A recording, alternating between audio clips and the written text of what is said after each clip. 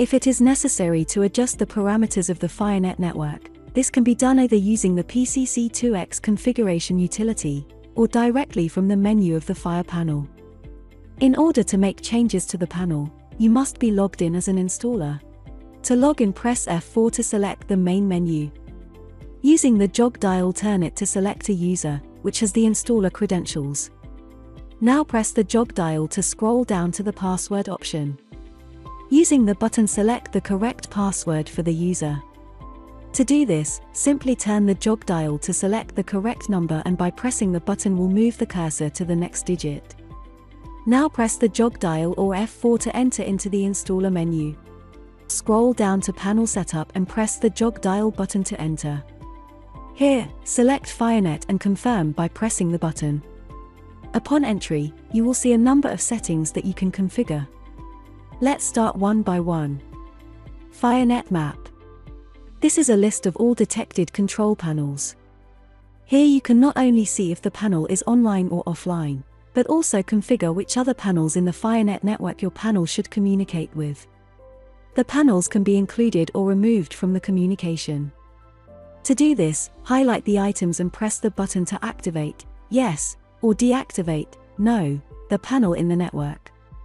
By default, newly detected panels do not communicate with others in the Firenet network. If a control panel previously configured to be in the Fire network is not detected, a fault message indicating the offline status, with the Firenet ID, is reported. Firenet operation mode. It configures the control panel network operation mode. The regular panel may run as a standalone unit, networked panel, or repeater. By default it's standalone, when the panel does not connect to the Firenet. Networked means processing and displaying only remote events in zones inside the range of zones of the panel, while the repeater will show everything from panels specified in the repeater map. Repeater map. It configures the control panels in the Firenet network, that your control panel being configured as the repeater, will repeat. To do this, select the panel from the list and press the button to activate or deactivate the repeating. Global controls. It configures global control options for networked control panels and repeaters. If you want the panel to send commands to the other panels, select yes. Otherwise choose no if commands should apply to the local panel only. Event filter. In the event filter you can select the events to be presented from other panels in the Firenet. The panel always displays alarms and alerts, but faults and condition reporting may be filtered out. Command filter. It is a selection of commands sent to the Firenet network from the control panel with enabled global controls. You can activate or deactivate them using the dial. A command to reset. Silence the panel buzzer. Sounder start-stop. Sounder delay. Fire routing start-stop.